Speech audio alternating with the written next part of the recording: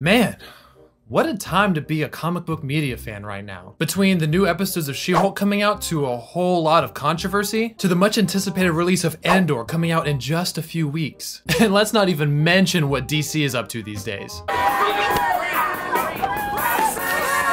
There's so many topics to talk about. And you might be thinking to yourself, Jonah, what could you possibly cover today that's more important than any of those things? And to that, I only say one thing. How about my Funko collection? One second. How about my Funko collection? Crap.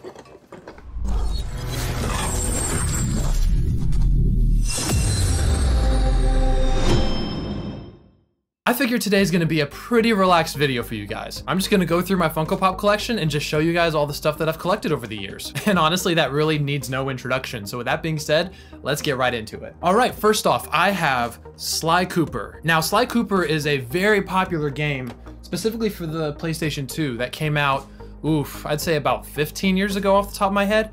I played this all the time when I was a kid. And my best friend and I spent hours on all three of the original games trying to 100% every single one of them. And let me tell you, those were some of my favorite memories as a child. So I had to go get this Sly Cooper Funko Pop for me to have. Although I really can't take credit for picking it up. My wife actually got it for me for my birthday. So that's Wife of the Year material right there. Moving on, I have the University of Kentucky mascot. If you don't know me, when it comes to college basketball or basically any college sports at all, I am a Kentucky Wildcat till the day I die. Kentucky Blues run through my family's blood for generations, and with me, it's no different. I'm coming out with the heavy hitters now. Coming up next, I have Sonic the Hedgehog. It really doesn't take a whole lot of imagination or curiosity to wonder why or how I wanted to have this Funko Pop. It goes without saying, and I've said this on a lot of my videos, I am a huge Sonic the Hedgehog fan. Whether it's the games, the comics, the movies, you name it, I'm down for it. I don't care how old I am. So I bought this on Amazon about 2 to 3 years ago. This, I can easily say, is one of my favorite Funkos that I've ever owned. Speaking of Sonic, naturally,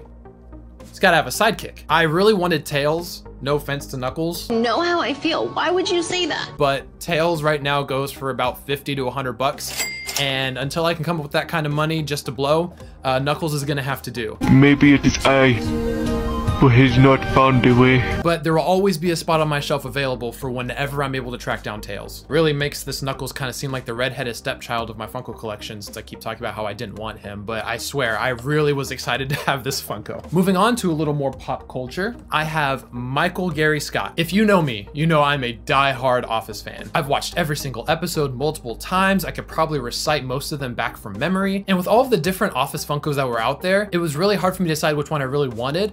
And every time I started thinking about it, I kept coming back to Michael Scott, literally the OG. You can't have The Office without Michael Scott. Respect. R-E-S-P-C-T. Moving on to DC, I have Heath Ledger's Joker from The Dark Knight. This Funko was one that I was extremely excited to find. I know I say that a lot when it comes to being excited about collecting things, but my thing is, if you're not excited about collecting stuff, why are you collecting it to begin with? I try to make sure that all the Funkos that I get are the ones that I'm really hyped about having. That being said, there's really not much else to say about this Joker. Literally one of the most iconic villains in all of cinema history, and it was a no-brainer to pick up this Funko. Keeping inside the DC universe, I have Vigilante from the Peacemaker TV show. This was one that I actually just got 2 days ago. I was gonna pre-order him when he first came out, but I couldn't really justify the price tag. In terms of money, we have no money. And so I kind of waited for a couple months, and then I was in a craft store, ironically, with my wife looking for a puzzle. And I literally just saw this thing just peeking out from the display right by the door. As soon as I saw it, I scooped it up. I absolutely love the character of Vigilante. I thought Vigilante was a huge part of why the Peacemaker TV show was so successful,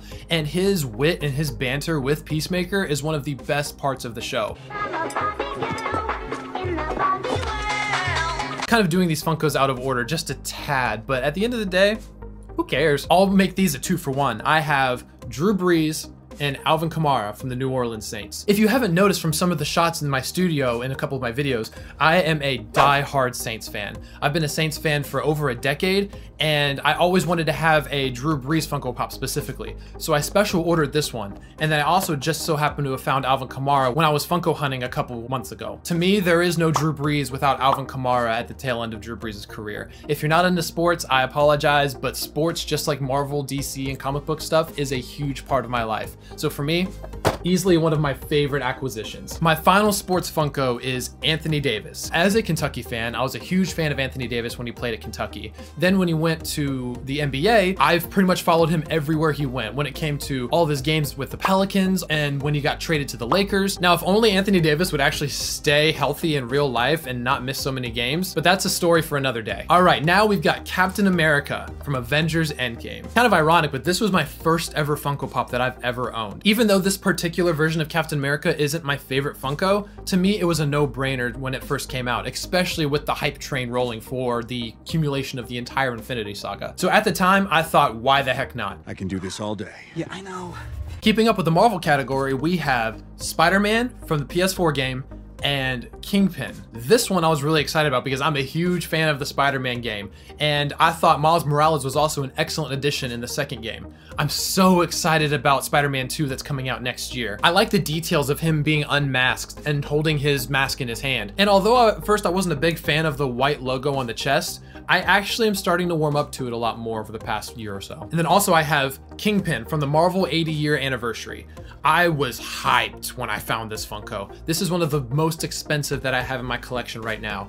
And to me, it looks like you literally ripped him right out of a comic book. This is more so the comic accurate Kingpin, not so much from the Daredevil TV show or from any other live action media. This is Kingpin straight from the comics. I love the personality that it gives him along with his signature walking cane, and everything about this just screams unique. To me, that's why this is one of my favorite Funko Pops. Just to breeze by this one real quick, I have Galactus. Now, Galactus was a character that I started to really become a fan of over the last couple years, and I started to read things like Marvel Zombies or other Fantastic Four related comics that had Galactus in it. Galactus is one of the coolest villains out there. I don't know if they're teasing potentially a future with Galactus being the main villain in a potential Marvel movie or maybe phase 5 or 6 of the MCU. Galactus was just one of those figures that even though it's not one of the most rarest or coolest Funkos, I just wanted to have just because I straight up think Galactus is dope. That's it. Also, I have Thanos from the Marvel 80-year anniversary. This is from the same series that Kingpin came from. Again, this really focuses more on the comic accurate portrayal of the character,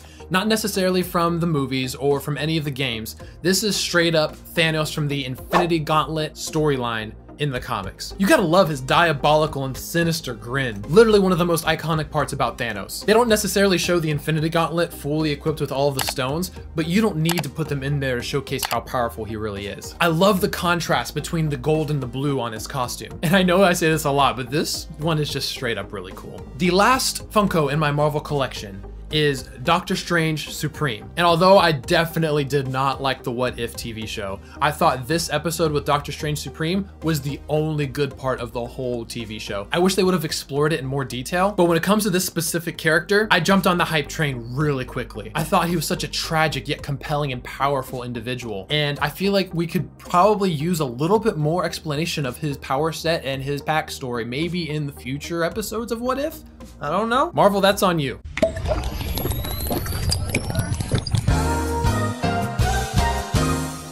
Coming up in the last category of my Funko Pop collection, I have Darth Maul and Obi-Wan Kenobi. I think these two in tandem work really well when they're being displayed on the shelf behind me. I think it's gotten to the point with all of the backstory we've now had on Darth Maul that you really can't have Obi-Wan Kenobi without Darth Maul. Their rich backstory with the fact that Obi-Wan was the reason why Maul lost his legs and his pride and his sanity, shoot, now that I think about it. I love the character development that we got from Darth Maul, both in the Clone Wars and some extended comic books. They took what was already a very cool character and transformed him into one of the most compelling characters, not just villains, of the entire Star Wars universe. And then Obi-Wan Kenobi, need I say more? I mean, Obi-Wan Kenobi is literally one of the best Star Wars characters ever. Now, whether or not he was done justice in the Obi-Wan TV show is a whole nother story. Check out my video if you're really interested in seeing more about that. But when it comes to the character himself, separated from all of the crap that he's been through recently, he is to me what a true Jedi is. Loyal, uncompromising, and always willing to sacrifice himself to do the right thing. Obi-Wan Kenobi is one of my favorite Funkos that I have. So uncivilized. Next up, we have Boba Fett.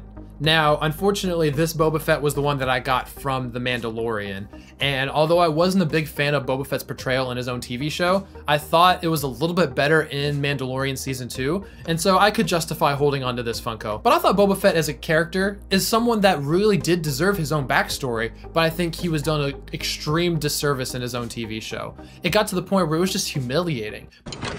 Like a panther. But it doesn't take away from the fact that Boba Fett is a dope character, especially when you get into Star Wars Legends and the extended universe. Oh my gosh, it's hard not to be a fan of Boba Fett. Please fix him, Disney. And now, without further ado, the last 2 Funkos in my collection. Do it. No one else but Sheev Palpatine, baby. I still can't believe I was able to track down this Funko. Just like how I found a couple of my other Funkos just kind of sitting in the bargain bin, this thing was literally sitting in the same antique store I normally shop at, sitting on top of some old lady's dresser, or was it some sort of like old-timey vintage box? I don't know, but whatever it was, this thing was just sitting on there, and I'm pretty sure someone set it down either to go to the bathroom or because they lost interest in it, and I'm so glad they did, because this represents one of the most essential characters in all of Star Wars. You don't have most of what goes down without Emperor Palpatine pulling all the strings behind the scenes. Literally nothing else to say other than he is an iconic villain in an iconic franchise. And to conclude everything out, I have Luke Skywalker with Grogu. Luke Skywalker is already one of my favorite characters before they ruined him in the sequel trilogy. But to me, seeing him at the end of The Mandalorian Season 2 was so much more to me than just seeing a cameo. This specific adaptation of Luke Skywalker was designed and engineered to elicit a warm feeling and response among the die-hard Star Wars fans who had spent years feeling like they were being neglected and left behind by Disney. And his appearance to save the Mandalorian and all of his friends was easily one of the most impactful scenes in all of Star Wars. Say what you want about the shoddy CGI, which I agree is pretty rough. It's more so of the emotions that you feel when you see his lightsaber ignite for the first time in so long. It gets me emotional just thinking about it. And I would be lying to you guys if I said I didn't feel those same emotions when I saw him on the screen for the first time in that scene. And it would be a shame for me to not make this one of the centerpieces of my collection. And that's it. That's my Funko collection. Behold. My stuff. Now I'm turning it over to you guys. Do you have a particular Funko that you're really fond of? Or if you don't collect Funkos, are there any other collectibles that you really enjoy? I personally think collectibles are a great way for fans to show their appreciation for the things that they love. And I can't wait to hear what kind of collectibles that you guys have. Leave a like if you enjoyed the video and subscribe if you're new. We'll see you next time.